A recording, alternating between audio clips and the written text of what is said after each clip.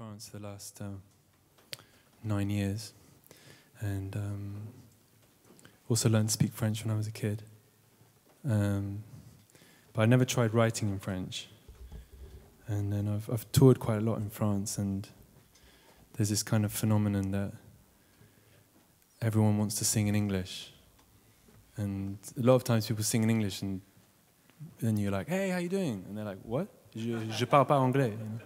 So it's a strange thing, because people write in English, but they don't speak it, which struck me as a small problem. So then when I spoke to them about it, they said, well, you know, all our influences are like English music or American music, and we don't really like French music. So that's why we don't write in French. So I, as a sort of experiment, I wanted to see, kind of, given that I'm English, with a few Italian bits thrown in, I wanted to try and see, given that I speak French, to see if I could actually write a song in French, to prove to them that it's possible. Maybe. So this song is called Reste la Maree, which is a song about the tide.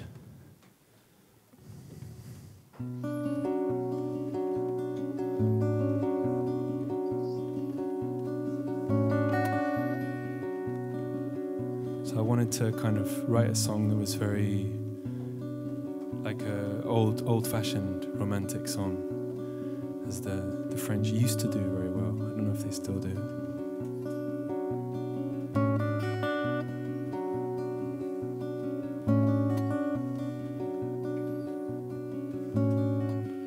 Nos cœurs battent au rythme de la marée.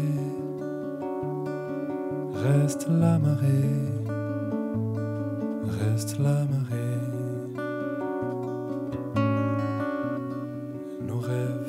Le voile et je me tais.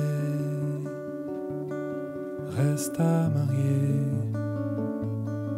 reste la mariée. Mes pas perdent le sens du sentier. Reste à trouver, reste à trouver. Mes mains touchent l'eau de la rosée. Laisse-la rosée, laisse-la rosée.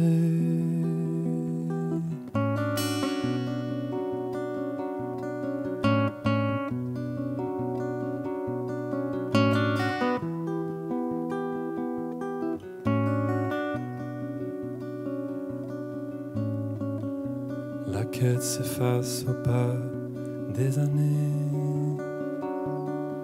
Reste des années, reste des années. Tes lèvres, mes fleurs, ma bien-aimée, ma bien-aimée, ma bien-aimée. Les feuilles tombent et je m'en vais. Reste, je m'en vais. Reste, je m'en vais. Les saisons passent, je reviendrai. Reste la marée. Reste la marée.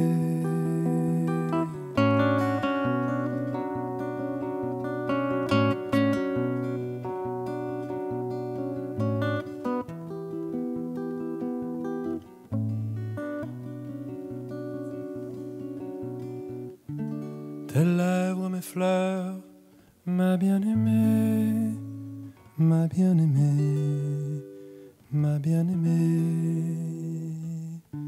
Les saisons passent, je reviendrai. Reste la marée, reste la marée, reste la marée, reste la marée.